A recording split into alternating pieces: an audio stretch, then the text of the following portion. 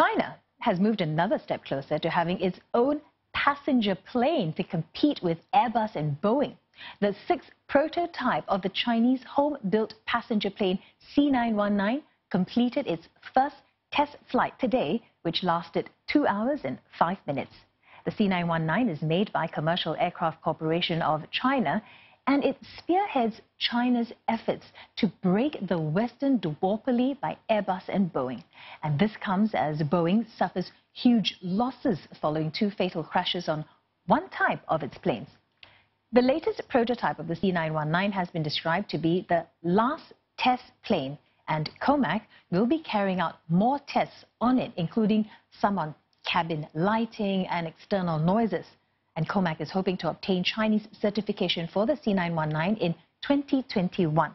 The actual date is subject to regulatory approval as well as the aircraft's safety during test flights. Ahead of that, COMAC has already started production of aircraft parts, which will be used for the first batch of aircraft deliveries.